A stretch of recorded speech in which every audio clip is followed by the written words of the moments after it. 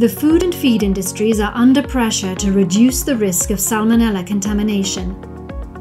In the European Union, Salmonella is the second most common gastrointestinal infection in humans. These infections can originate from poor raw material hygiene in feed or via contamination. Salmonella often affects rapeseed, soybean, and sunflower meal.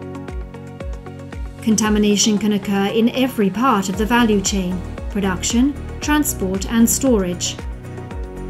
Salmonella can survive long periods in feed raw material.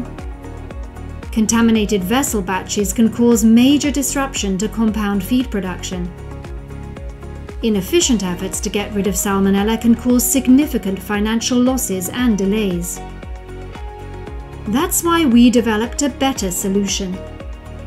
A single treatment of Eastman Keitex LF1 in feed raw materials can eliminate Salmonella, saving time and money. Even better, moderate application of Keitex can also prevent recontamination. This liquid product doesn't include water. It's been broadly tested and is metal-friendly with extremely low corrosion. Let Eastman work with you to create a tailored program of Keitex LF1 application for your specific needs. We'll make sure you succeed.